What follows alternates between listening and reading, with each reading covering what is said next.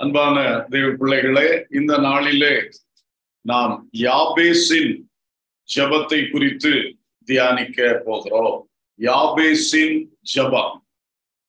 இந்த யாபேஸ் என்கிறதான மனிதன், இவருடைய சரித்திரம் 2 வசனங்களில் மிக அழகாக எழுதப்பட்டிருக்கிறது. அநேக மனிதர்களுடைய சரித்திரம் விரிவாக எழுதப்பட்டிருக்கிறது.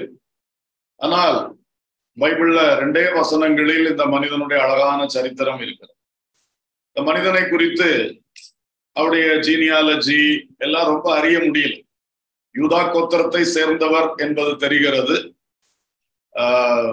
அவர் இஸ்ரவேலின் தேவனை குறித்து ஜெபம் பண்ணுகிறவர். ஆகவே நிச்சயம் அந்த யாக்கோபு பின்னால வந்தவர். ஆனால் அவருடைய கரெக்டான அந்த வாழ்நாள் காலத்தை எல்லாம் நமக்கு தெரிந்து கொள்ள முடியவில்லை. இருப்பினும் அவருடைய வாழ்க்கையில் ஒரு சம்பவத்தையும் அவர் செய்த ஒரு ஜெபத்தையும் 2 வசனங்களாக எழுதியிருக்கிறார். 1 நாளாகமம் 4ஆம் அதிகாரம் 9 மற்றும் 10 ஆகிய 2 வசனங்கள். 1 நாளாகமம் 4, 9, 10. யாபேஸ் தன் சகோதரரை பார்க்கிலும் கனம் பெற்றவனாயிருந்தான். அவன் தாய், நான் துக்கத்தோடே அவனை பெற்றேன் என்று சொல்லி அவனுக்கு யாபேஸ் என்று பெயரிட்டாள். யாபேஸ் இஸ்ரவேலின் தேவனை நோக்கி, தேவரீர் என்னை ஆசீர்வதித்து என் எல்லையை பெரிதாக்கி உமது கரம் என்னோடு இருந்து தீங்கு என்னை துக்கப்படுத்தாதபடிக்கு அதற்கு என்னை விலக்கி காத்தருளும் என்று வேண்டிக் கொண்டான். அவன் வேண்டிக் கொண்டதை தேவன் அருளினார். அல்லேலூயா. இந்த யாபேஸ் அவன் தன் சகோதரரை பார்க்கிலும் கனம் பெற்ற மனுஷனாய் இருந்தான் என்று ஒரு நல்ல குறிப்பு வருகிறது.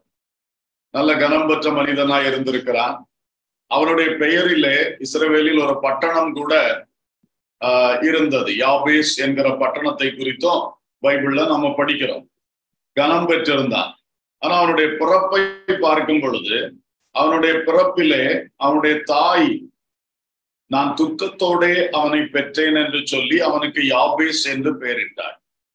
அப்போ அந்த பெயரினுடைய அர்த்தமே என்னை துக்கப்படுத்தினவன் என்று சொல்லி தாய் பெயர் போட்டிருக்கிறார். என்ன துக்கத்தை அனுபவித்தாள்? பிரசவத்தில் உள்ள கஷ்டமா அல்லது அந்நாளிலே குடும்பத்திலே உள்ள பிரச்சனையா எதுவென்று நமக்கு தெளிவில்லை. ஆனால் தாய் ரொம்ப துக்கப்பட்டிருக்கிறார். துக்கப்பட்டுட்டு தான் அந்த பிறந்த பிள்ளைக்கு அப்படியே ஒரு பெயரை வைத்திருக்கிறார்கள். யாபேஸ், என்னை துக்கப்படுத்தினவன் என்று பெயர். ஆனால் அப்படி சொந்த தாயினால் என்னை துக்கப்படுத்தினவன் என்று பெயர் வைக்கப்பட்ட அந்த மகனுடைய வாழ்க்கை சகோதரரை பார்க்கிலும் கனம் பெற்றதாக, யாபேஸ் என்று தன் பெயரால் ஒரு பட்டணமே இருக்கக்கூடிய அளவுக்கு எல்லாம் மிகப்பெரிய மனிதனாய் உயர்ந்திருக்கிறான் என்றால் அவன் வாழ்வை மாற்றினது இந்த ஜெபம். 1 நாளாகமம் 4, 10ஆம் வசனத்தில் காணப்படுகிற அந்த ஒரு ஜெபம் இந்த யாபேசின் வாழ்க்கையை மிக மிக மேன்மைப்படுத்தி இருக்கிறது. ஆகவே தேவ பிள்ளைகளே, பரலோகத்தின் தேவனை நோக்கி நாம் பண்ணுகிற ஜெபங்கள், தேவனிடத்தில் கேட்கிற காரியங்கள் நமது வாழ்வை எவ்வளவு மேன்மைப்படுத்தும் என்பதற்கு இது ஒரு உதாரணமாக இருக்கின்றது. ஜெபம் அது வீணான அல்லது பிரயோஜனமற்ற காரியம் என்று சிலர் நினைக்கிறார்கள். எதுக்கு போய் ஜெபம் பண்ணிக்கிட்டு இருக்கணும், அந்த நேரத்துல வேற ஏதாவது காரியங்களை பார்க்கலாமே என்றெல்லாம் சிலர் நினைப்பார்கள். ஆனால் நீங்கள் ஜெபத்திலே செலவு பண்ணுகிற சமயங்கள் உங்கள் வாழ்க்கையை மேம்படுத்துகிறது. நீங்க செய்கிற வேலையை எளிதாக்கி தருகிறது. ஒரு மழுங்கலான ஒரு ஆயுதத்தை வைத்து பிரயோகித்துக் கொண்டிருப்பது போல உங்கள் வாழ்க்கையில் பல காரியங்களை நீங்க செஞ்சிட்டு இருப்பீங்க. ஆனா அந்தந்த காரியங்களுக்காக பரலோகத்தின் தேவனை நோக்கி நீங்கள் ஜெபம் பண்ண தொடங்கினீர்கள் என்றால் நீங்கள் செய்கிற அந்த காரியங்கள் கூர்மையான ஆயுதங்களாக மாறும். அப்பொழுது சுருக்கமான நேரத்தில் அதிக பிரயாசம் இல்லாமல் மிகப்பெரிய வெற்றியை வாழ்க்கையிலும் வேலைகள் தொழில்களிலும் தேவ ஊழியத்திலும் நாம் பெற்றுக்கொள்ள முடியும். அதனால் ஜெபம் என்பது மிக மிக பிரயோஜனமான நேரம். எல்லா காரியத்துக்கும் ஜெபித்தால் எல்லா காரியத்திலும் ஜெயம் பெறலாம். சில காரியத்துக்காய் ஜெபித்தால் சில காரியத்தில் ஜெயம் கிடைக்கும். எல்லா காரியத்துக்காய் ஜெபித்தால் எல்லா காரியத்திலும் ஜெயம் கிடைக்கும். யாபேஸ் சொந்த தாயே அவனுக்கு பெயர் போட்டது அவனுக்கும் கஷ்டமா இருந்திருக்கலாம்.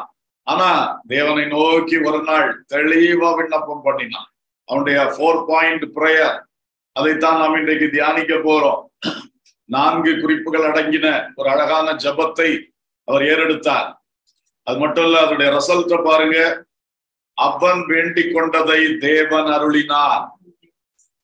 யாபேஸ் இந்த 4 காரியங்களை தேவனிடத்தில் வேண்டிக் கொண்டார். தேவன் 2 கொடுத்தார் 3 கொடுத்தாருன்னு இல்ல, அவன் வேண்டிக் கொண்டதை தேவன் அருளினார். ஆமென். நம்முடைய ஜெபங்கள் எல்லாவற்றுக்கும் வேண்டிக் கொள்ளுகிற யாவற்றையும் நமக்கு அருளி செய்கிற தேவனாக இருக்கிறார். என்ன பெரிய சந்தோஷம்! ஆகையினால் இன்றைக்கு தேவ பிள்ளைகளே, இந்த ஜெபத்தின் 4 காரியங்களை பார்க்கலாம். யாபேஸ் இஸ்ரவேலின் தேவனை நோக்கி, தேவரீர் என்னை ஆசீர்வதித்து என் எல்லையை பெரிதாக்கி. நம்பர் 1, தேவரீர் என்னை ஆசீர்வதித்து. நம்பர் 2, என் எல்லையை பெரிதாக்கி. நம்பர் 3, உமது கரம் என்னோடு இருந்து. நம்பர் 4, தீங்கு என்னை துக்கப்படுத்தாதபடிக்கு அதற்கு என்னை விலக்கி காத்தருளும் என்று வேண்டிக் கொண்டார். இந்த யாபேஸ் ஜெபித்த முதல் காரியம், தேவரீர் என்னை ஆசீர்வதிக்க வேண்டும். நல்ல ஒரு ஜெபம், ஆசீர்வாதம். இன்றைக்கு அநேகருடைய வாழ்க்கையில் ஆசீர்வாதத்துக்கு மறுபுறமான சாபங்கள் இருக்கிறதை பார்க்க. சாபம் நம்முடைய வாழ்க்கையில் இருக்க முடியாது, இருக்கக்கூடாது. அப்படி இருந்தால் அதை துரத்தி போட வேண்டும். சாபம் தேவனுடைய நியாயப்பிரமாணத்துக்கு மிஞ்சி நடக்கும் பொழுது நிறைய சாபங்கள் வரும் என்று பைபிள் சொல்லுகிறது. அது மாதிரி ஆண்டவர் வார்த்தைகளை, கர்த்தர் இந்த காலத்தில் நாம் கீழ்ப்படிய வேண்டும் என்று சொன்ன வார்த்தைகளை கீழ்ப்படியாம மாறி நடக்கும்போது சாபங்கள் வரும். தேவனே காயினை சாபமிட்டார் என்றும் படிக்கிறோம். இப்படிப்பட்ட சாபங்கள் சிலவேளை வரும். ஆனா அன்பான தேவ பிள்ளைகளே, இந்த சாபங்களை கர்த்தர் மாற்றி நம்மை ஆசீர்வதிக்க வல்லவராய் இருக்கிறார். ஆமென். தேவனிடத்திலிருந்தே சாபம் வந்திருந்தா கூட, காயினை போன்ற வாழ்க்கை வாழ்ந்து கொண்டிருந்தால் கூட, கொலைபாதக காயின், எரிச்சல் பிடிச்ச காயின், ரத்தம் சிந்தின காயின், அப்படி ஒரு வாழ்க்கை. அதனாலதான் அவன் மேல தேவ சாபம் வந்தது. ஆனா அப்படிப்பட்ட வாழ்க்கை இருந்தாலும் இயேசுவின் இரத்தத்தால், சிலுவையின் பலியின் முகாந்தரம் நமக்கு அதிலிருந்தும் கூட விடுதலை இருக்கிறது, பரிபூர்ண விடுதலை இருக்கிறது. உங்கள் யாருடைய வாழ்க்கையில் எந்த கரை படிந்திருக்கிறதோ, அதனால் தேவனிடத்திலிருந்தே சாபம் வந்து வாழ்க்கையில இழந்தேற முடியாமல் இருக்கின்றீர்களோ, விடுதலை உங்களுக்கும் உண்டு, ரட்சிப்பு உங்களுக்கும் உண்டு. அதுபோல மனிதர்களிடத்திலிருந்து வந்த சாபங்கள், காரணம் இல்லாமல் இட்ட சாபம் தங்காதுன்னு சொல்லி இருக்கு. ஆனா காரணத்தோடு பாதிக்கப்பட்ட மனுஷன் உங்களை, உங்க சந்ததிய, உங்கள் காரியங்களை சாபம் போட்டான்னா அது உங்க தலை மேல நிற்கும். அந்த சாபங்களிலிருந்து விடுதலை பெறணும். அதற்கும் தேவனை நோக்கி கூப்பிட வேண்டும். தேவன் மன்னிப்பார். அடுத்தது, அந்த சம்பந்தப்பட்ட மனிதனிடத்தில் மன்னிப்பு கேட்கணும். ஏன்னா அவருக்கு தீமை செய்திருக்கிறோம், அவரை கஷ்டப்படுத்தி இருக்கிறோம், அவரை கண்ணீர் விட வைத்திருக்கிறோம். அதனாலதான் அவர் வேதனைப்பட்டு ஒரு சாபத்தை கூறினார். அப்ப தேவனிடத்திலும் மன்னிப்பு கேட்கணும், அந்த மனிதனிடத்துல மன்னிப்பு கேட்கணும். அவர்களுக்கு உண்டான பாதிப்புகளை நம்மால் என்ற உதவிகளை செய்து சரிப்படுத்தவும் முயற்சிக்கணும். இதெல்லாம் பைபிள்ல இருக்கு. சோ அப்படி செய்யும் பொழுது சாபக்கட்டு முழுசுமா மாறிப்போம். ஒரே ஒரு வாழ்க்கை, ஏன் அதுல சாபம் சுமந்து வாழணும்? பிரயாசப்படுகிறதெல்லாம் ஏன் வீண்ல போகணும்?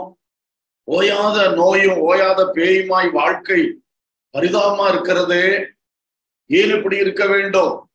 ஆண்டவர் இதே உலகத்துல நம்மை நல்ல வாழ்க்கை செய்ய வாய்ப்பு தந்திருக்கிறாரே. சாபக்கட்டு உடையணும், ஆசீர்வாதம் வரணும். தேவரீர் என்னை ஆசீர்வதியும் என்று யாபேஸ் தேவனை நோக்கி ஜெபித்தார். ஆசீர்வாதம் சொல்லும்போது நான் எப்பவுமே சொல்றதுதான் திரும்பவும் சொல்றேன். ஆசீர்வாதம் சொன்னோடனே பணம், பொருள், செல்வம் என்று மட்டும் நினைக்க கூடாது. அது பூமிக்குரிய நன்மைகள் என்பதா. பூமிக்குரிய நன்மைகள் ஆசீர்வாதத்தில் ஒரு பகுதி. பூமிக்குரிய நன்மைகள், அந்த பூமிக்குரிய நன்மைகள்ல சரீர பிரகாரமான நன்மைகள், பொருளாதார நன்மைகள் இவைகள் இருக்கிறது. இதெல்லாம் சேர்ந்துதான் பூமிக்குரிய நன்மைகள். அது நமக்கு ஆண்டவர் தருவார். பரத்திலே உருவாக்கி ஜோதிகளின் பிதாவிடத்திலிருந்து அனுப்பி தரப்படுகிறது. ஆத்துமா வாழ்கிறது போல எல்லாவற்றிலும் வாழ வைக்கிறார். முதலாவது தேவனுடைய ராஜ்யத்தை அவருடைய நீதியும் தேடினால் இவைகளை எல்லாம் கூட தருகிறார். இதான் நமக்கு பூமிக்குரிய நன்மைகள். இரண்டாவது ஆவிக்குரிய ஆசீர்வாதங்கள். அது இந்த ஆசீர்வாதம்னு சொல்றதுல இரண்டாவது பகுதி. அது வேணும். வெறும் இந்த சரீரமும் பூமிக்குரிய வாழ்க்கையை ஆசீர்வதிக்கப்பட்டா போதாது. நாம் உன்னதத்துக்குரியவர்கள். அதனால அந்த ஆசீர்வாதம் மனசுல இருக்கணும். அப்ப மனதிலே அந்த ஆசீர்வாதம் நிறைவாக வர வேண்டும் என்று சொன்னால் அதற்காகவும் நாம ஜெபிக்கணும். அது என்ன ஆசீர்வாதம்? இந்த ஆத்மாவிலே விசுவாசம், பரிசுத்தம், அபிஷேகம், இப்படிப்பட்டதுதான் ஆவிக்குரிய ஆசீர்வாதம். வசனம், இதெல்லாம் எங்க ஸ்டாக் ஆகுதுன்னா ஆத்மாவிலே ஸ்டாக் ஆகுது. இந்த ஆத்மா நித்திய காலமாய் வாழக்கூடியது, அழியாது. இந்த சரீரம் தான் அழியும், ஆத்மா அழியாது. சோ அந்த ஆத்மாவுக்குள் நாம் சம்பாதித்து வைக்கிற விசுவாசம், பரிசுத்தம், அபிஷேகம், தேவ அன்பு, திவ்ய சுபாவங்கள், வசன அறிவு, ஆவியின் வரங்கள், இவ்வளோ காரியங்கள் இருக்கிறது. இதெல்லாம் விலையேறப்பட்ட பொக்கிஷங்கள். இத ஒரு தடவை பெற்று உள்ளத்துக்குள்ள ஆத்மாவுக்குள்ள வச்சிட்டோம்னா அந்த ஆத்மாவும் அழியாது. அதனால ஆத்மாவுக்குள்ள வச்சதும் அழியாது, நித்திய காலம் வரைக்கும் இருக்கும். அந்த ஸ்பிரிச்சுவல் பிளஸிங்ஸ்னால நிரப்பப்படும். அதுக்காகவும் ஆண்டவர் நோக்கி ஜெபம் பண்ணணும். மூன்றாவது ஆசீர்வாதத்தின் மூன்றாம் பகுதி பரலோகத்தில் பொக்கிஷம் சேர்ப்பது. இங்க சேர்க்கிறதையும் கொண்டு போவோம் ஒரு நாள் நம்ம போகும்போது. அதோடு கூட நம்ம போகிற இடத்திலே இப்பொழுதே சேர்த்து வைக்கலாம், அனுப்பி வைக்கலாம். அதான் பரலோகத்தில் பொக்கிஷம் சேர்ப்பது. தேவனுக்காக செய்கின்ற கிரியைகள். தேவனுக்காக என்னென்ன செய்யறோம், நம்ம டைமை தேவனுக்காக ஸ்பெண்ட் பண்றோமா, அதுவும் இட் இஸ் அன் இன்வெஸ்ட்மெண்ட். பரலோகத்துல பொக்கிஷம் சேருது. நம்ம பிரயாசம், நம்ம பலன், சுகம், இதெல்லாம் இயேசுக்காக, அவருடைய ஊழியத்துக்காக, நற்செய்தி அறிவிக்கிறதற்காக, கர்த்தருடைய சபையின் காரியமாக, அப்படியெல்லாம் நம்ம எதெல்லாம் செய்யறோமோ எல்லாமே அங்க பொக்கிஷமா மாறுது. நாம் காணிக்கை கொடுப்பது, அந்த மாதிரி விஷயங்களும் கொடுக்கிறது, கர்த்தருக்காய் கொடுக்கிறது எல்லாமே அங்க பொக்கிஷமா சேருது. அப்புறம் ஆண்டவருக்காக செய்யக்கூடிய பல ஊழியங்கள், எந்த ஊழியம் செய்தாலும், ஒரு பணிவிடை ஊழியமா இருந்தாலும், ஒரு வெளிய மேடையில நின்று செய்யற ஊழியம், எல்லா ஊழியங்களுக்கும் அங்க பலன் சேருது. ஏழைகளுக்கு கொடுப்பது, சிறியவர்களை தாங்குவது, இதையெல்லாம் கர்த்தர் சொன்னார், என் கணக்கிலே எடுத்துக்குவேன்னு சொன்னார். ஏழைக்கு இறங்குகிறவன் கர்த்தருக்கு கடன் கொடுக்கிறார். இந்த சிறியரில் ஒருவனுக்கு எதை செய்தீர்களோ அதை எனக்கே செய்தீர்கள். சோ இதெல்லாம் டைரக்டா அங்க இன்வெஸ்ட்மெண்ட் ஆகும். சோ இந்த மூணும் சேர்ந்ததுதான் ரியல் பிளஸிங். அப்ப ஆண்டவரே நான் ஆசீர்வதியோன்னு நம்ம கேட்கும் போது நமக்கு இந்த மூன்று காரியம் மனசுல நிற்கும். பூமிக்குரிய நன்மைகள், ஆவிக்குரிய ஆசீர்வாதங்கள், பரலோக பொக்கிஷங்கள். இத நீங்க மறந்துடாதீங்க. எப்பவும் அந்த ஒரு கண்ணோட்டத்துல நம்ம போயிடக்கூடாது. நாம் உலகத்தார் அல்ல, நாம் உன்னதத்துக்குரியவர்கள். அப்ப இந்த மூணும் சேர்ந்த ஒரு கண்ணோட்டம் தான் நமக்கு வரணும். அப்பா ஆசீர்வதிங்கப்பா, எத்தனையோ தடவை கேட்கிறேன், என்ன ஆசீர்வதியும், என்ன ஆசீர்வதியும் சொல்லி. அப்பெல்லாம் இந்த மூன்று ஏரியால நம்ம ஆசீர்வதிக்கப்படும். அதை மனதிலே வைத்துக் கொள்வீர்களாக. அடுத்ததாக இரண்டாவது இவருடைய ஜெபம், என் எல்லையை பெரிதாக்கும். எல்லையை பெரிதாக்கும், enlarge my territory. என்னுடைய எல்லையை பெரிதாக்கப்பான்னு ஜெபம். நல்ல ஒரு ஜெபம், பெரிதாக்கும். இப்போ இதுல கூட நம்ம பார்க்கும்போது, ஒன்று சாதாரணமா பூமியில லேண்ட்ஸ் அண்ட் பில்டிங்ஸ், அந்த எல்லைகள் பெரிதாகிறது. அது ஒரு ஆசீர்வாதம் தான். நம்ம நம்முடைய இடங்கள், குடியிருக்கும் இடம், விளை நிலங்கள், பல விஷயம் இருக்கு. ஒரு தொழில் செய்தா அந்த தொழிலுக்கான இடங்கள், எல்லாம் அப்படி சொந்த இடங்கள் கிடைத்து அந்த எல்லைகள் பெரிதாக்கப்படும் பொழுது வாழ்க்கையில் ஒரு ஆசீர்வாதம். அதுபோல கட்டடங்கள் அவைகளும் விசாலமாக்கப்படப்பட சந்தோஷம், ஆசீர்வாதம், வாழ்விலே நன்மைகள். அது ஒரு முக்கியமான விஷயம். இனி இரண்டாவதாக, இந்த மாதிரி எல்லை விரிவாக்கத்தோடு கூட நம்முடைய பயன்பாட்டு எல்லை விரிவாகம், அதை குறித்து சிந்திக்கணும். நான் எவ்வளவு யூஸ்ஃபுல்லாய் இருக்கிறேன், எத்தனை பேருக்கு நான் யூஸ்ஃபுல்லாய் இருக்கிறேன், அந்த எல்லை பெரிதாக்கப்பட வேண்டும். இந்த உலகத்துல நான் வாழும்போது சுயநலவாதியா நான் வாழ்வதற்கு அழைக்கப்பட்டவன் அல்ல. கர்த்தர் நம்ம எல்லாம் அழைச்சிருக்கிறார். அழைக்கும் பொழுது அவர் சொல்லிட்டார், ஒருவன் என்னை பின்பற்றி வர விரும்பினார் அவன் தன்னைத்தான் வெறுத்து தன் சிலுவையை எடுத்துக்கொண்டு என்னை பின்பற்ற கடவுள். அதான் பேசிக், அடிப்படை. அடிப்படையே நான் பரலோகம் போறதுக்காக, நித்திய மகிமை அடைவதற்காக என்பது மட்டுமல்ல, அநேகரை கர்த்தருக்குள் கொண்டு வருவதற்காக என்பதும் சேர்ந்து அங்க இருக்குது. எனக்கு கர்த்தர் தருகிற இந்த உலகத்தில் உள்ள ஆசீர்வாதங்கள், ஆவிக்குரிய ஆசீர்வாதங்கள் எல்லாம் நான் மட்டும் அனுபவிச்சுட்டு இருக்கிறதுக்கு அல்ல, எல்லாருக்கும் பகிர்ந்து கொடுப்பதற்கு, உதவி செய்வதற்கு. அப்போ உலகத்திலே எனக்கு கையில பணம் கிடைத்தால், பொருள் கிடைத்தால் பிறருக்கு நான் உதவி செய்வேன். என் உள்ளத்துல விசுவாசம், அபிஷேகம் போன்றது கிடைத்தா அதை வச்சும் நான் பலருக்கு உதவி செய்வேன். என் பிரேயர்னால அநேகர் நன்மை அடையும். எனக்கு இருக்கிற அபிஷேகம், வல்லமை, வரத்தினால அநேகர் பிரயோஜனம் அடையும். வசன அறிவினால பலருக்கு பிரயோஜனம் உண்டாகும். இந்த செல்ஃபிஷ்னஸ் இல்லாத ஒரு அழகான ஒரு தன்மை தான் நமக்கு அஸ்திபாரமா அடிப்படையா இருக்கு. சோ எல்லை பெரிதாகணும். கண்டிப்பாக என்னுடைய எல்லைகள் பெரிதாக வேண்டும். ஊழியம் செய்கிறவர்கள் ஊழிய எல்லை பெரிதாகணும். இதற்காக நாம் ஜெபம் பண்ணணும். எல்லையை இன்னும் பெரிதாக்குங்கப்பா. உதாரணமாக நாம ஒரு பிரசங்கம் பண்ணுகிறோம். அந்த பிரசங்கத்தை 50 பேர் கேட்கிறாங்க, அது ஒரு எல்லை.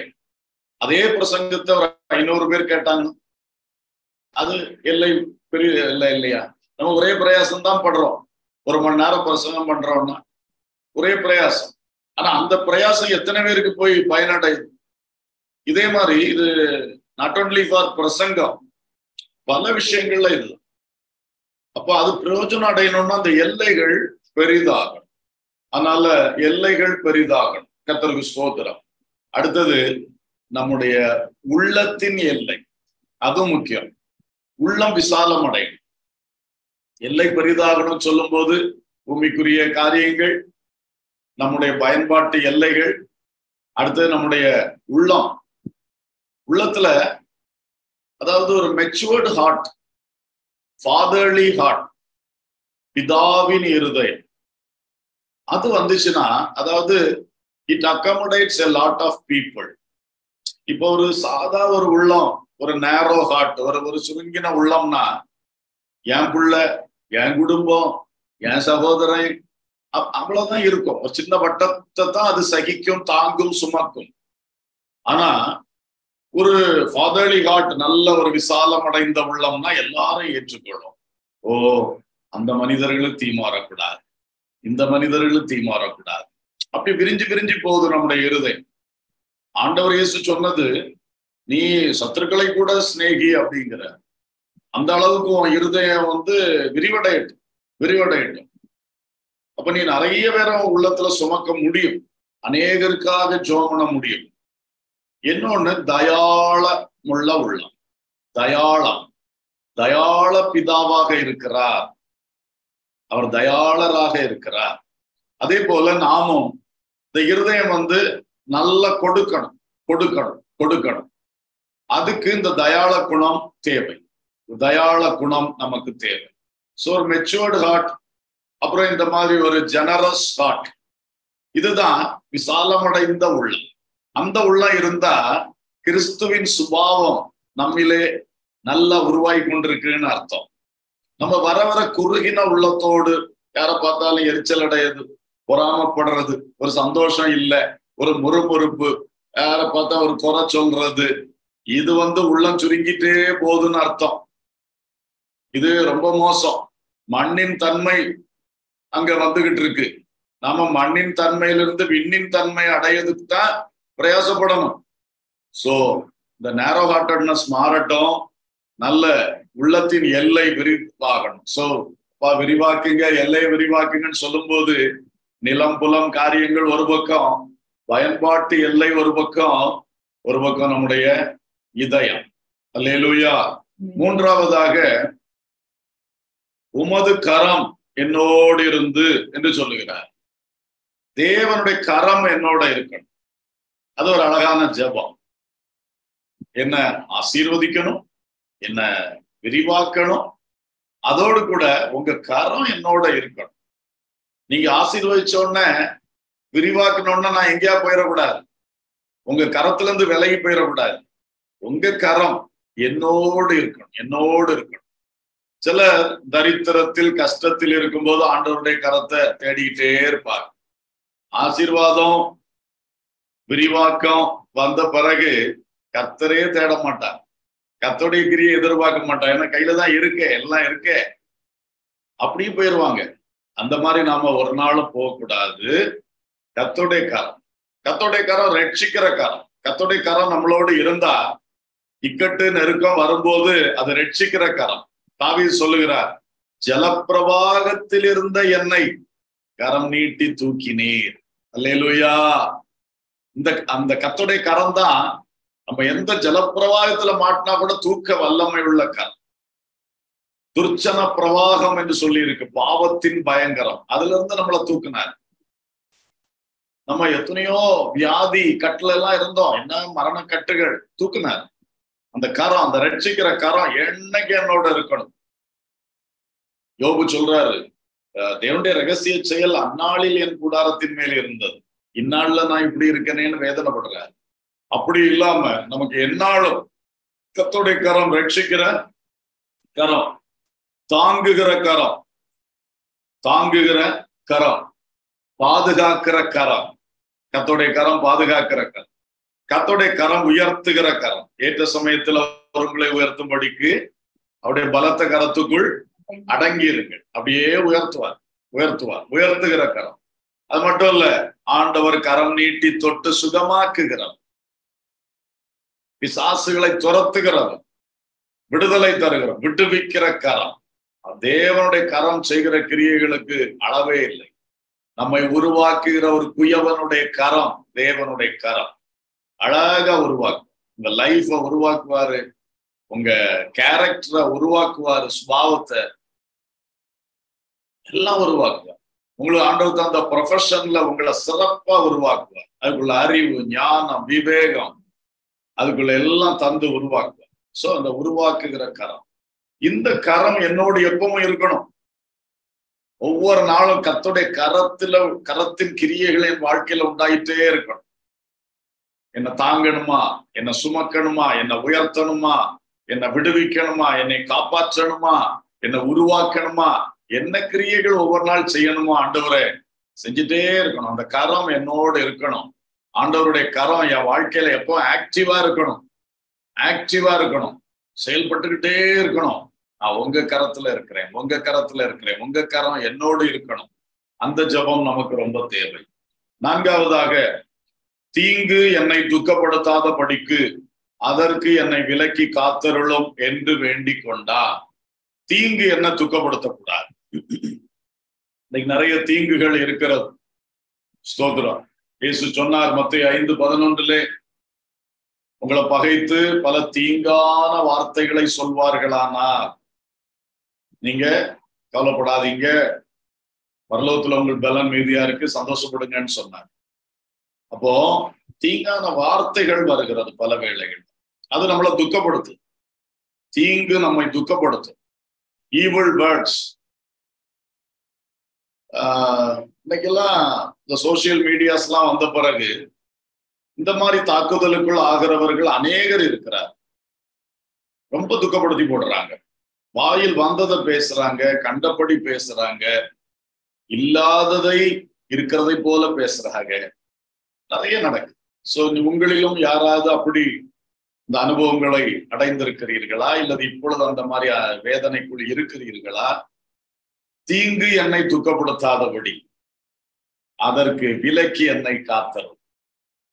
அப்போ இயேசுவும் பரமண்டல ஜபத்திலே சொல்லி கொடுத்தார், ஒவ்வொரு நாளும் ஜெபிக்கணும், ஆண்டவரே எங்களை சோதனைக்குட்பட பண்ணாதபடி தீமையிலிருந்து எங்களை விலக்கி காத்தரலும், ரட்சித்தரலும். அப்போ ஒரு பக்கம் அவர் தான் சொன்னாரு, உன்னை இல்லாத பொல்லாதெல்லாம் சொன்னா நீ பாக்கியவான், நீ மகிழ்ந்து கலிகூறு, பரலோகத்திலே உனக்கு பலன் மிகுதியா இருக்கு. அது ஒரு பக்கம் இருக்கு. ஆனா அவர் தான் டெய்லி ஜெபம் பண்ண சொல்லி தந்தார்.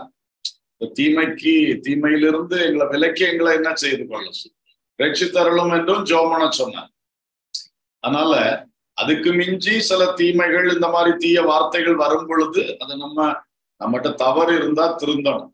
ஒரு கிரிட்டிசிசம் வருதுன்னா அந்த கிரிட்டிசிசம் நமக்கு நன்மையா மாறும். அதுல நம்பர் 1, அவங்க கிரிட்டிசைஸ் பண்றதுல ஏதாவது ஒரு விஷயம் என்கிட்ட ஒரு குறை இருக்கு, தவறு இருக்குன்னா அதை நான் திருத்தணும். அது என் வாழ்க்கைக்கு ஆசீர்வாதம். 2வது, அந்த கிரிட்டிசைஸ் பண்றதுனாலயே எனக்கு ஆண்டவர் ஒரு நன்மையை தருவார், நான் அதை சகிக்கணும். இல்லாத பொல்லாத சொன்னா கூட சண்டைக்கு போகக்கூடாது. சகிக்க அது நமக்கு ஒரு பலன் தான், ஆசீர்வாதம். அல்லேலூயா. சரி, ஆனா நம்ம ஜெபம் பண்ணணும், தீங்கு என்னை துக்கப்படுத்தாதபடிக்கு என்னை காத்தரலும் அப்படின்னு சொல்லிட்டு நம்ம ஜெபம். பலவித தீங்குகள், வார்த்தைகள் மட்டுமல்ல, செய்கைகள்ல தீமை வருது, மறைமுகமான கிரியைகள் இருக்கு, வெளிப்படையான கிரியைகள் இருக்கு, பிசாசு செய்யக்கூடிய தீங்கான கிரியைகள், மந்திரவாதம் போன்ற இருளின் ராஜ்யத்திலிருந்து வரக்கூடிய தீங்கான கிரியைகள், மனிதர்கள் பல்வேறு மனிதரிடத்திலிருந்து வரக்கூடிய தீங்கான கிரியைகள், சொந்த நபர்களுக்குள்ள இருந்து எழும்பி வரக்கூடிய தீங்கான கிரியைகள், எல்லா தீங்கும். யாபேசுடைய ஜெபம், தீங்கு என்னை துக்கப்படுத்தாதபடிக்கு அதற்கு என்னை விலக்கி காத்தருளும் என்று வேண்டிக் கொண்டார். கர்த்தருக்கு ஸ்தோத்திரம். இன்றைக்கு நாம் ஜெபம் பண்ண போகிறோம். அவன் வேண்டிக் கொண்டதை தேவன் அவனுக்கு அருளி செய்தது போல நமக்கும் அருளி செய்வாராக. எனவே அன்பான கர்த்தருடைய பிள்ளைகளே, இப்பொழுது நாம் சேர்ந்து ஸ்தோத்திரம் பண்ணி ஜெபம் பண்ணுவோம். நிச்சயமாக யாபேஸ் ஜெபித்தது போல இன்றைக்கு நாம் ஜெபிக்கும் பொழுது யாபேசின் தேவன் நாமும் வேண்டிக் கொள்வதை நமக்கு அருளி செய்வார். ஹல்லேலூயா, பிரைஸ் காட். எங்கள் ஜெபத்தை கேட்கிற தேவனே, யாபேசின் தேவனே, இஸ்ரவேலின் தேவனே, நாங்கள் உம்மை ஸ்தோத்திரிக்கிறோம். ஆமென். அவன் வேண்டிக் கொண்டதை அவனுக்கு அருளி செய்த தேவனே, உமக்கு ஸ்தோத்திரம்.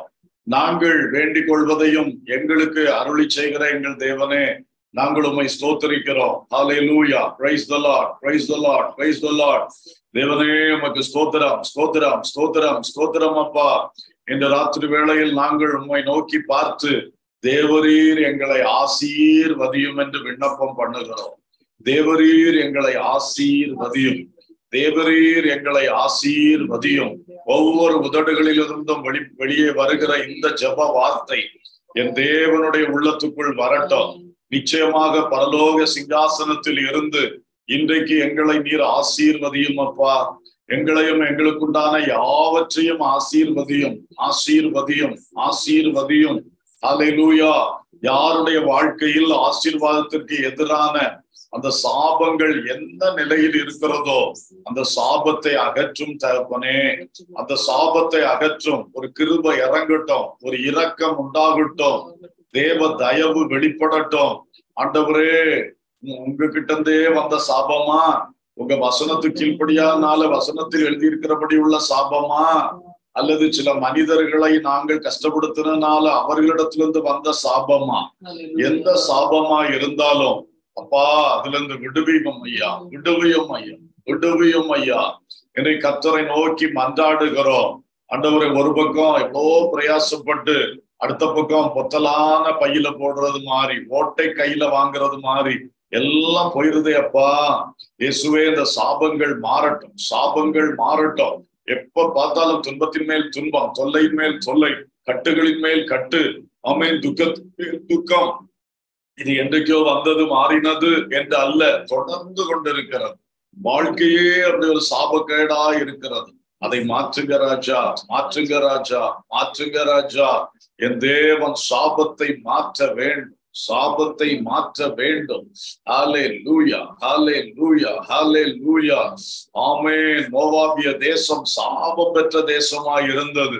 ஆனால் அங்கிருந்து வந்த ஒரு ரூத்தை நீர் எவ்வளவு ஒரு ஆசீர்வாத பாத்திரமாய் மாற்றினீரப்பா. அதுபோல சாப கட்டுகள் உடைக்கப்படட்டும் தகப்பனே. ஆமென். கடந்து வந்த வாழ்க்கையிலே ஆமென் தலையின் மேல் வந்துவிட்ட எல்லா சாப கட்டுகளை உடைக்கணுமே. தலைமுறைகளாய் தொடர்ந்து வருகிற சாபக்கட்டுகளை உடைக்கணுமே. இயேசுவே சாபக்கட்டுகளை உடைங்க, சாபக்கட்டுகளை உடைங்க. உங்களை நோக்கி பார்க்கும் பொழுது உங்க இரத்தத்தினால் இந்த பொல்லாத கட்டுகள் உடைக்கப்படுகிறது, உடைக்கப்படுகிறது. ஆமென். ஸ்தோத்திரம். கலாத்தியர் 3:13 ஆமென். மரத்திலே தூக்கப்பட்ட எவனும் சபிக்கப்பட்டவன் என்று எழுதியிருக்கிறபடி கர்த்தராகிய இயேசு எங்களுக்காக சாபமாகி எங்களை நியாயப்பிரமாணத்தின் சாபத்திலிருந்து நீங்களாக்கி மீட்டீர் கர்த்தாவே. ஆம் கர்த்தாவே, அந்த இயேசுவின் இரத்தத்தால், இயேசுவின் சிலுவை மரணத்தால் உண்டான அந்த விடுதலை, சாபத்திலிருந்து விடுதலை, சாபத்திலிருந்து விடுதலை எல்லா குடும்பங்களுக்கும் வரணும், எல்லா தனி நபர்களுக்கு வரணும். ஏன் அந்த தொழில் நஷ்டமாய் ஓடிக்கொண்டிருக்கிறது? ஏன் அந்த பொருளாதாரம் இத்தனை வருஷமாய் எழும்பவே இல்லை? ஏன் அந்த சரீரத்துக்கு ஒரு சுகமும் ஒரு நாளும் இல்லை? இயேசுவே இப்படிப்பட்ட பிரச்சனைகள் மாறட்டும், மாறட்டும், மாறட்டும். குடும்பத்துக்குள்ள ஓயாத பிரச்சனை, எதிலும் திருப்தி இல்லாத நிலைமை, இயேசுவின் நாமத்தில் இந்த சகல சாபங்கள் மாறட்டும், மாறட்டும், மாறட்டும். அடிக்கடி துர்மரணங்கள், அகால மரணங்கள் ஏன் அந்த குடும்பத்தில் நடந்து கொண்டிருக்கிறது? இயேசுவின் நாமத்தில் எல்லா சாப கட்டுகள் உடைக்கப்படுவதாக, சாப கட்டுகள் உடைக்கப்படுவதாக. ஆமென், ஆமென். படித்தோம், வேலை வாய்ப்பு இல்லை, ஒருவருக்கா 2 பேருக்கா, எல்லாருக்கும் அந்த சூழ்நிலையா இருக்கிறது. இப்படிப்பட்ட பல்வேறு விதமான சாப கட்டுகள் உடைக்கப்படுவதாக ஆசீர்வாதம் இறங்கும்படியாய் ஜெபிக்கிறோம் தகப்பனே.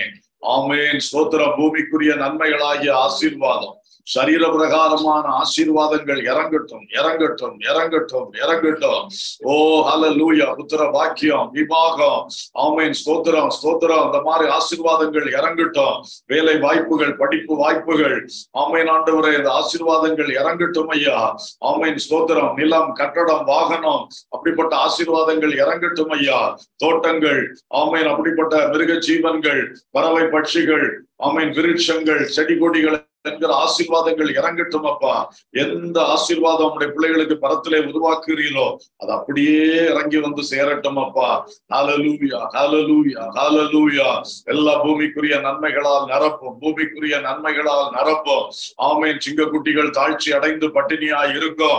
கர்த்தரை தேடுகிறவர்களுக்கோ ஒரு நன்மையும் குறைபடாத என்ற வசனத்தின்படி ஒவ்வொரு வாழ்விலும் இயேசுவே நீர் ஆசீர்வதிக்கும்படி ஜெபிக்கிறோம் அப்பா. அது மட்டுமல்ல, ஆவிக்குரிய ஆசீர்வாதங்களுக்காக ஜெபிக்கிறோம்.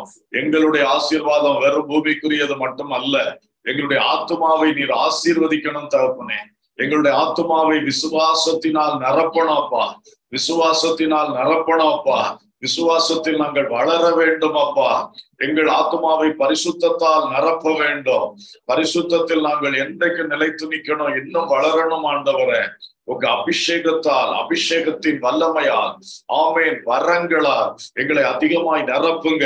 அந்த அபிஷேகத்தினால் வருகிற தேவ ஞானத்தினால் எங்களை நிரப்புங்க. தேவ வல்லமையால் எங்களை நிரப்புங்க. ஓ, இன்னும் அதிலே ஆசீர்வாதம் பெருகட்டும், ஆசீர்வாதம் பெருகட்டும். ஜெபிக்கிற கிருபைகள் பெருகட்டும். ஹல்லேலூயா.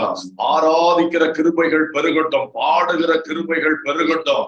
ஆண்டவர் வார்த்தையை இன்னும் அறிகிற கிருபை பெருகட்டும். ஆமென். ஸ்தோத்திரம். உம்மை இன்னும் அறிய, உம் சிந்தத்தை இன்னும் அறிய இயேசுவே இப்படிப்பட்ட ஆவிக்குரிய ஆசீர்வாதங்களால் அதிகம் அதிகமா எங்களை நிரப்பும், அதிகம் அதிகமா எங்களை நிரப்பும். எங்களுடைய சுபாவம் திருந்தி திருந்தி, எங்களுடைய சுபாவம் கிறிஸ்துவின் சாயலுக்கு ஏற்ப ஆமென் மறு ரூபம் அடைந்து அடைந்து அந்த ஆவிக்குரிய ஆசீர்வாதம் எங்களில் பெருக வேண்டிக் கொள்ளுகிறோம் தகப்பனே.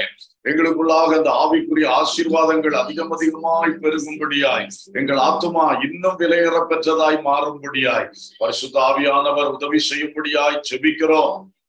அப்படியே பூமியில் வாழும் பொழுது பரலோகத்தில் பொக்கிஷங்களை அதிகமாய் சேர்க்கும்படியாய் தேவனுடைய கிரியைகளை செய்ய, தேவனுக்காய் கொடுக்க, தேவனுக்காய் பிரயாசப்பட, அப்பா தேவனுக்காக உழைக்க, தேவனுக்காக நேரம் செலவு பண்ண எங்களுக்கு அதிகமான கிருபையை தாரும். உங்களுடைய ஊழியத்திலே நாங்கள் ஈடுபட்டு உழைக்கும்படி, உங்களுடைய சபைக்காக நாங்கள் உழைக்கும்படி கர்த்தர் அதிகமான கிருபை தாரும். உங்களுடைய ஊழிய திட்டங்களில் இணைந்து செயல்படும்படி கிருபைகளை தாரும்.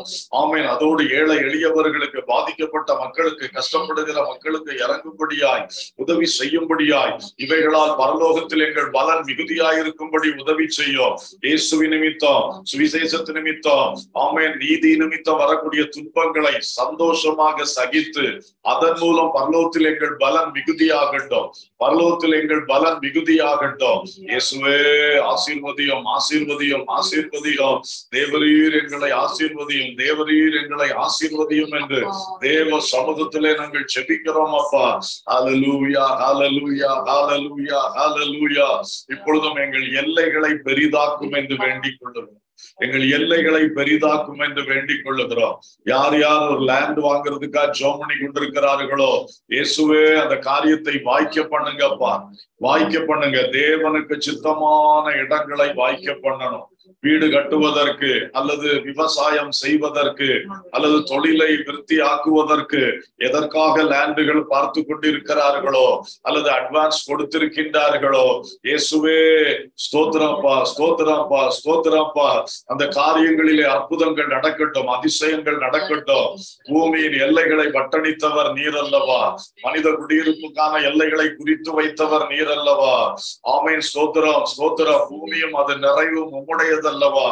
ஆமென். ஹல்லேலூயா. ஸ்தோத்திரம், ஸ்தோத்திரம். வானத்துக்கும் பூமிக்கும் தேவனாகிய கர்த்தாவே, நீர் இரக்கம் செய்து இந்த லேண்ட் விஷயங்கள்ல யார் யார் பிரயாசம் எடுக்கிறாங்களோ எல்லாருக்கும் அற்புதங்களை செய்யுங்கப்பா. ஒவ்வொரு குடும்பத்துக்கும் இந்த பரதேசியாய் வாழுகிற பூமிதான், ஆனாலும் ஒரு சொந்த நிலத்தை, சொந்த இடத்தை கொடுங்கப்பா. வாடகை வீடுகளில் இருந்து உடைய பிள்ளைகள் படுகிற வேதனைகள், கஷ்டங்களை கண்ணோக்கி பாருங்க ராஜா, கண்ணோக்கி பாருங்க ராஜா. ஆண்டவரே அற்புதம் செய்யும்படி ஜெபிக்கிறோம், அற்புதம் செய்யும்படி ஜெபிக்கிறோம். இந்த இடம் விஷயமாக, நிலம் விஷயமா இருக்கிற வழக்குகள் மாறட்டும் ஆண்டவரே, வழக்குகள் மாறட்டும், போராட்டங்கள் மாறட்டும், ஆக்கிரமிப்புகள் மாறட்டும், எல்லை தகராறுகள் மாறட்டும், பாதை பிரச்சனைகள் மாறட்டும். இயேசுவே ஸ்தோத்திரம். டாக்குமெண்ட்ல இருக்கிற ரெக்கார்டிக்கல் ப்ராப்ளம்ஸ் மாறட்டும். எத்தனையோ பிரச்சனைகள் நிலம் சம்பந்தமாகவே அநேகருடைய வாழ்க்கையில் கஷ்டங்கள். ஆமென். அந்த நிலத்தின் தொகையை விட அதிக தொகையை வீணாக செலவு பண்ண வேண்டிய சூழ்நிலைகள் கூட பலருக்கு வருகிறதப்பா. இப்படிப்பட்ட நிலைமைகளில் எல்லாம் கட்டப்பட்டிருக்கிற மக்களுக்கு நீதி செய்ய வேண்டும், இரக்கம் செய்ய வேண்டும், கிருபை உண்டாக வேண்டும். பல தலைமுறைகளாய் நீடித்து கொண்டிருக்கிற கேசுகள் எல்லாம் முடிவடைய வேண்டும். அப்பீல் என்று போய் ஆமீன் இழுவரியில போய் கொண்டிருக்கிற காலம் நடந்து கொண்டிருக்கிற கேசுகள் எல்லாம் முடிவுக்கு வரணும். தேவ மக்களுக்கு நீதியாய் நியாயம் செய்யணும், நீதியாய் நியாயம் செய்யணும். ஆண்டவர் இரக்கம் செய்யும்படியாய் வேண்டிக் கொள்ளுகிறோம். அப்படியே கர்த்தருடைய ஊழிய விஷயமான இடங்களுக்காக ஜெபிக்கிறோம் தகப்பனே. எந்தெந்த சபைகளுக்கு சொந்த இடம் இல்லையோ அந்த சபைகளுக்கு சொந்த இடங்களை தர வேண்டும். எங்கெங்கே முயற்சி செய்கிறார்களோ அந்த காரியங்களை வாய்க்க பண்ண வேண்டும். அட்வான்ஸ் பண்ண இடங்களிலே ஆண்டவரை முழு தேவையும் முழு செலவையும் கொடுத்து எழுதி வாங்க உதவி செய்ய வேண்டும். தேவைகள் சந்திக்கப்பட வேண்டும். இன்னும் விரிவாக்கப்பட வேண்டிய எல்கைகள் விரிவாக்கப்பட வேண்டும். எந்த சபைகளுக்கு ஆண்டவரை இன்னும் விரிவாக்கத்துக்கு தேவையா இருக்கிறதோ அந்த இடங்களை தாரும். பார்க்கிங் ஃபெசிலிட்டிக்காக வாகனங்களை நிறுத்த இடம் இல்லை, அதனால தெருவுல பலவேளை பிரச்சனை வருகிறது. ஆண்டவரே அதற்கான இடங்கள், எல்லைகளை விஸ்தரியும் அப்பா. கர்த்தர் பெரிய காரியங்களை செய்யும். கட்டடங்களை ஆசீர்வாதமாக்கி கொடும். கட்டட பணி செய்கிற ஒவ்வொருவரையும் ஆசீர்வதியும். அவர்களுக்கு தேவைகள் எல்லாம் சந்தித்து அற்புதமாய் நடத்தி தாரும். அந்த பணிகள் வெற்றியாய் நடந்து முடிய உதவி செய்யும். குடியிருப்பின் கட்டடங்கள் அவள் கட்டி முடித்து குடியேறிமை மகிமைப்படுத்த உதவி செய்யும்.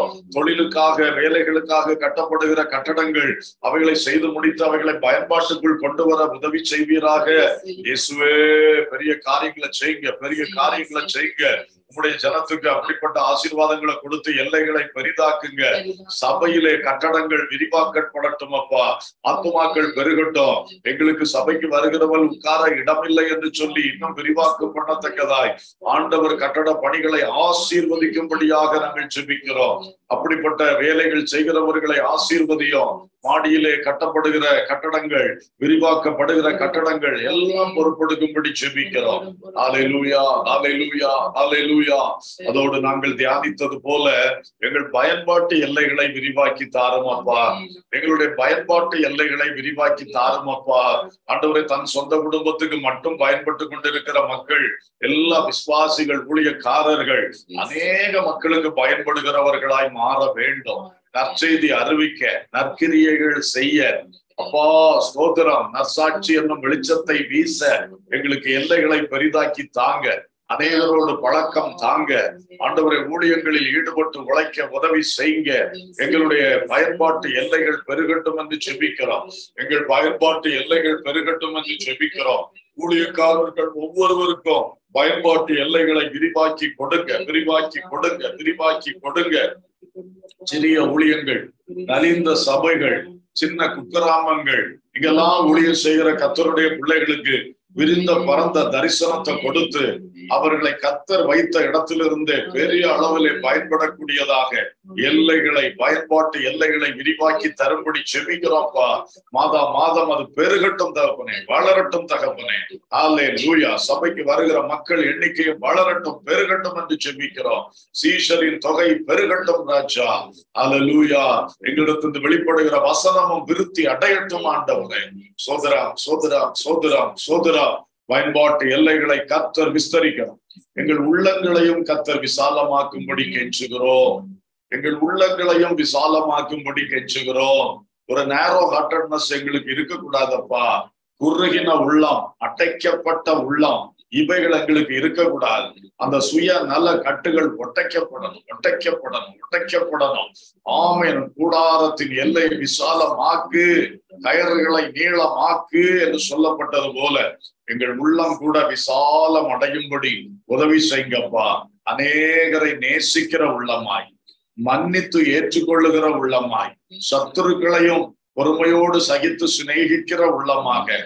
ஆமேன். ஸ்தோத்திரம். பல்வேறு தரப்பட்ட மக்களையும் ஆமேன் நேசிக்கிற உள்ளமாக அநேகரை அக்காமடேட் பண்ணக்கூடிய ஒரு நல்ல விஸ்தாரமான இருதயமாய் மாற்றும். அநேகருக்காய் ஜெபிக்க, அநேகருக்கு கொடுக்க, அநேகருக்கு உதவி செய்யக்கூடிய ஒரு தயாள உள்ளத்தை தாருங்கப்பா. ஜெனரஸ் ஹார்ட்டை தாருங்கப்பா, தாருங்கப்பா. எங்கே எங்களுக்கு அந்த உள்ளங்கள் விசாலம் அடைவதற்கு கட்டுகளும் தடைகளும் இருக்கிறதோ அந்த தடைகளை மாற்றுங்க, கட்டுகளை அறுத்து விடுங்க. ஸ்தோத்திரம், ஸ்தோத்திரம், ஸ்தோத்திரம். கர்த்தர் கிரியை செய்யுங்கப்பா. கயறுகள் நீளம் ஆகட்டும், கட்டுகளை அறுத்து விடுங்க, அறுத்து விடுங்க. ஸ்தோத்திரம், ஸ்தோத்திரம், ஸ்தோத்திரம். என் தேவன் கிரியை செய்யும்படியாக வேண்டிக் கொள்ளுகிறோம் நாதா. Praise the Lord. அப்பா, உங்க கரம் எங்களோடு இருக்கும்படி விண்ணப்பம் பண்ணுகிறோம். நாங்கள் சிறியவர்களா இருந்தாலும் பெரியவர்களா இருந்தாலும் அப்பா, எந்த சூழ்நிலையில் இருந்தாலும், நல்ல நிலையில் இருந்தாலும் நல்லதல்லாத சூழ்நிலைகளில் இருந்தாலும் உங்க கரம் எங்களுக்கு வேணும். உங்க கரம் எங்களோடு இருக்கணும். உங்க கரம் எங்களோடு இருக்கணும். எங்களை ரட்சிக்க வேண்டிய நேரங்களில் ரட்சிக்கணும், காப்பாற்றணும். ஆண்டவரே, எங்களை விடுவிக்க வேண்டிய நேரம் விடுவிக்கணும். சுகமளிக்க வேண்டிய நேரம் எங்களுக்கு சுகம் தரணும். ஸ்தோத்திரம். தாங்க வேண்டிய நேரம் அது கரம் எங்களை தாங்கணும். அப்பா, கிருபை செய்யுங்க, கிருபை செய்யுங்க. பாதுகாக்க வேண்டிய நேரம் உங்க கரத்தின் நிழலுக்குள் எங்களை வைத்துக் கொள்ளணும். கரத்தின் நிழலுக்குள் வைத்து காக்கணும். உங்க கரம் எப்போதும் எங்களோடு கூட இருக்கணும் ஆண்டவரே. ஸ்தோத்திரம் அப்பா, ஸ்தோத்திரம் அப்பா. அது மட்டும் இல்ல, எங்களை உயர்த்த வேண்டிய இடங்களுக்கு உயர்த்தணும் ஆண்டவரே. ஆமென். எங்கள் கால்களை மான்கால்களை போலாக்கி எங்கள் உயர் ஸ்தலங்களில் எங்களை நிறுத்துகிற கர்த்தர் அப்படியே உயர்த்தும். ஒவ்வொருவருக்கு என்ன சிகரங்களை வைத்திருக்கிறீர்களோ அந்த சிகரங்கள்ல உயர்த்தி நிறுத்தும்படியாய் வேண்டிக் கொள்ளுகிறோம், வேண்டிக் கொள்ளுகிறோம். உயர்த்துகிற கர்த்தர், உயர்த்தி மகிழுகிற கர்த்தர், உயர்த்தி பயன்படுத்துகிற கர்த்தர். ஸ்தோத்திரம். அதோடு உங்க கரம் எங்களோடு இருந்து இந்த நாட்களில் எங்கள் கரங்களின் மூலமா அற்புத அடையாளங்கள் நடக்கணும். அநேகருக்கு விடுதலை உண்டாகணும். எங்கள் கரங்கள் அநேகரை ஆசீர்வதிக்கணும், கொடுக்கணும், அநேகரை தூக்கி விடணும், அநேகரை தாங்கணும். அப்படி எங்க கரத்தோடு உங்க கரம் இருந்து செயல்படணும் அப்பா. எங்க கரத்தோடு உங்க கரம் இருந்து செயல்படணும்ப்பா. ஆமே. ஸ்தோத்திரம் ஸ்தோத்திரம். கிறிஸ்துவின் கிரியைகள் எங்கள் கரத்தின் மூலம் வெளிப்படும். கிறிஸ்துவின் கரத்தின் கிரியைகள் எங்கள் கரத்தின் மூலம் வெளிப்படும். அற்புதங்களை செய்யும்படியாய் ஜெபிக்கிறோம்ப்பா. ஆண்டவரே, தீங்கு எங்களை துக்கப்படுத்தாதபடிக்கு அதற்கு எங்களை விலக்கி காத்தருளும் என்று வேண்டிக் கொள்ளுகிறோம். தீங்கான வார்த்தைகள், தீங்கான செயல்கள், தீங்கான திட்டங்கள் பலதும் இருக்கிறது. ஆண்டவரே, பிசாசினிடத்திலிருந்து, இருளின் கிரியைகளிடத்திலிருந்து, துன்மார்க்கர்களிடத்திலிருந்து, மற்றும் எரிச்சல் கொண்ட மனிதர்கள், சூழ்ச்சி பண்ணுகிற மனிதர்கள், கூட இருந்து குழிபறிக்கிற மனிதர்கள், எல்லாம் பல பல ஆட்கள் இருக்கிறார்கள். இவர்களிடத்திலிருந்து ஒரு தீங்கு வராதபடி, எங்களை சோதனைக்குட்படாதபடி ஆண்டவரே, எல்லா தீமைக்கும் விலக்கி எங்களை ரட்சித்தருளும். எல்லா தீமைக்கும் விலக்கி ஒவ்வொரு நாளும் எங்களை ரட்சித்தருளும். அப்பா, தீங்குக்கு ஒப்பு கொடுக்காதீங்க, தீங்குக்கு ஒப்பு கொடுக்காதீங்க. ஸ்தோத்திரம். தீங்கு எங்களை துக்கப்படுத்த கூடாது. கர்த்தர் கிருபை செய்யும்படியாய் வேண்டிக் கொள்ளுகிறோம். யாபேஸ் ஜெபித்த 4 காரியங்களை அவனுக்கு அருளி செய்த தெய்வமே, இன்றைக்கு எங்களுக்கும் அதை அருளி செய்யும் என்று உங்க பாதம் தொட்டு கேட்கிறோம், பாதம் பற்றி கேட்கிறோம். அற்புதம் செய்யும், அற்புதம் செய்யும். ஒரு வல்லமையான கிரியை வெளிப்பட ஜெபிக்கிறோம். தேவ கிருபைக்கு ஒப்பு கொடுக்கிறோம். இயேசுவின் நாமத்தில் பிதாவே, ஆமென். Praise the Lord. ஸ்தோத்திரம்.